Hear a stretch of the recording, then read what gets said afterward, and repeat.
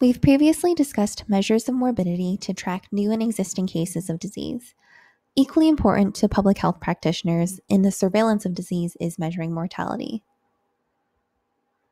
One measure of mortality is the mortality rate.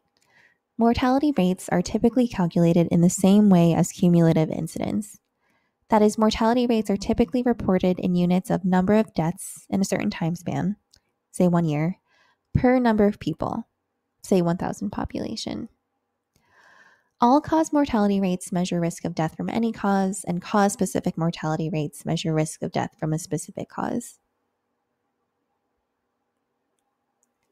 Another way of measuring mortality is the case fatality rate, which is a measure of disease severity. Case fatality is measured as, out of a number of people with a disease, how many died during a certain time span after disease onset or diagnosis. For example, in a population of 100,000 people, 20 have a certain disease, and 18 die from that disease within 1 year. The mortality rate for this disease is 18 out of 100,000, or 0.018%, which is pretty low. However, the case fatality rate is much higher at 18 out of 20, or 90%. So although this disease has a low mortality rate in the general population, those with the disease have a high chance of dying from it. Because of this differentiation, case fatality can be viewed as a measure of disease severity. It measures risk of death specifically among people who have the disease.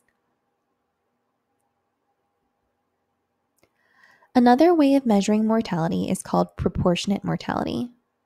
Proportionate mortality is the number of deaths due to a specific disease out of the total number of deaths in a given time span.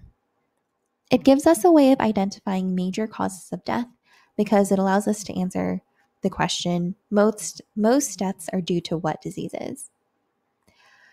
We have to be careful to not misinterpret proportionate mortality as risk of death, though. To clarify this, let's look at an example. Suppose that we have mortality measures on a population in 2010 and 2020.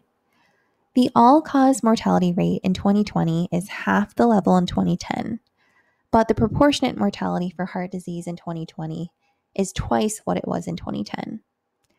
If we look at this increase in proportionate mortality and conclude that the risk of dying from heart disease is increasing, this would be an incorrect conclusion.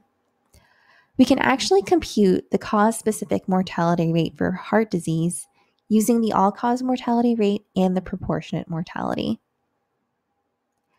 The proportionate mortality of 10% in the year 2010 tells us that 10% of the 40 deaths per 1,000 population was due to heart disease. So 4 deaths per 1,000 population are due to heart disease. We can do similarly for 2020 to see that the cause-specific mortality rate for heart disease is the same, 4 out of 1,000. So in both years, the risk of heart disease death in the general population is 4 in 1,000. The increase in proportionate mortality is due to the fact that there were fewer deaths in 2020, so the same number of heart disease deaths makes up a greater fraction of all deaths. So now that we've introduced some primary ways of measuring mortality, we'll discuss another immensely important topic in disease measurement, that of crude measures and adjusted measures. When talking about morbidity or mortality rates, it's important to recognize that these rates might depend on factors other than the disease of interest. Age is a major one of these factors. When we ignore the influence of other factors, what we calculate is called a crude rate. We need to take care when interpreting crude rates for 2 main reasons. First, within a population, crude rates hide the influence of these other important factors. Second, if these other factors have different distributions between populations, comparisons of crude rates between populations are misleading.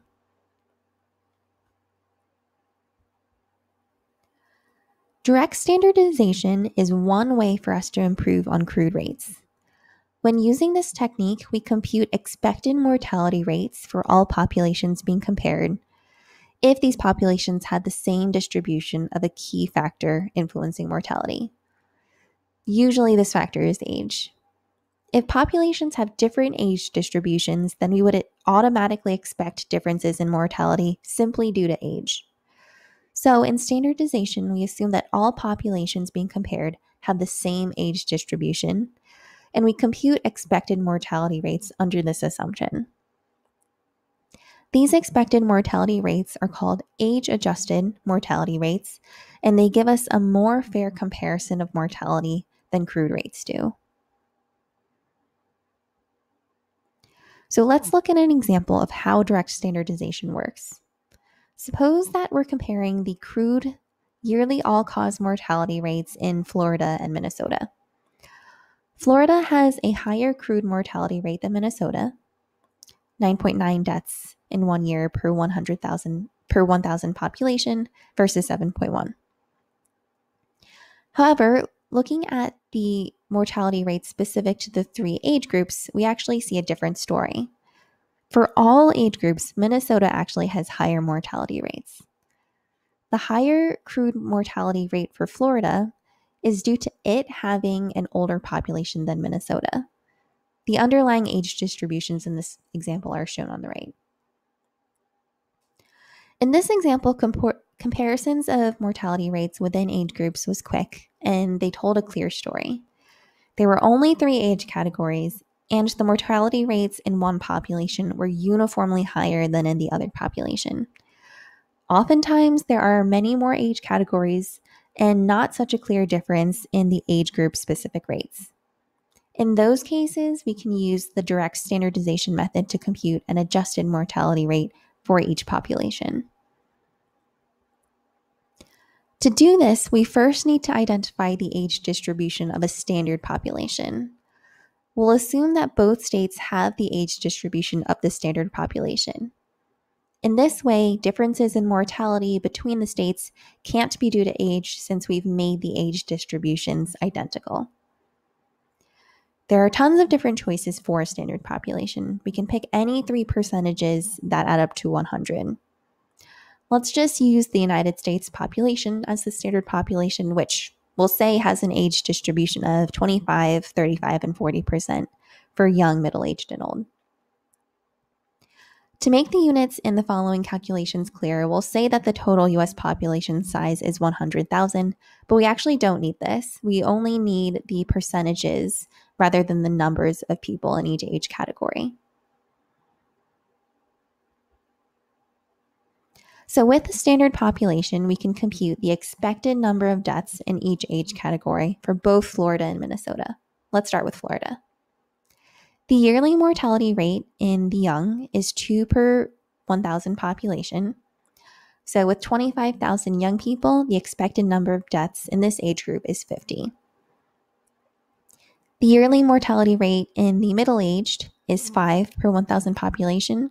So with 35,000 middle-aged people, the expected number of deaths in this age group is 175. Finally, we can do the same for the old age group to get 640 expected deaths.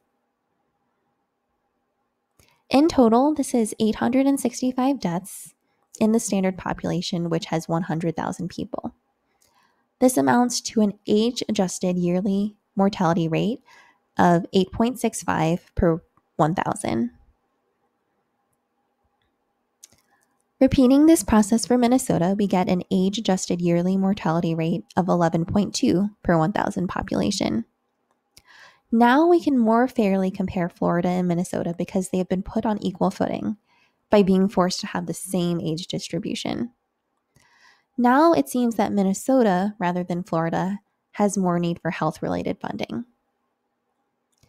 So this age adjustment analysis is not to say that the crude rates are completely useless. They are indeed useful if our public health interest is purely the rate of deaths in the 2 states, which could be useful for planning public services. One quick note about the calculations. We could have just used the age group percentages in the standard population without first needing to create age group counts. The calculations are shown on the right, and this amounts to calculating the age-adjusted rates as weighted averages. But stepping back from the math, let's take a moment to review the point of all of this. Standardization gives us a way to fairly make comparisons, often between different populations, but also within a single population over time. So in summary, we've learned about 3 ways of measuring mortality: general mortality rates, case fatality, and proportionate mortality. These capture risk of death in different groups of people and help identify major causes of death in a population. An important theme that has been brought up in this video is that of adjustment. This is the idea that there are many factors that affect disease-related outcomes, and that these factors need to be considered carefully when making comparisons. We introduced adjustment in this video in the context of mortality because the need to consider age when examining mortality rates is pretty salient. However, adjustment is important in studying morbidity as well. The procedure for direct adjustment of morbidity measures is the same as what we discussed here. Concepts of adjustment will come up again later in this course when we discuss study designs and measures for understanding associations between disease outcomes and other factors.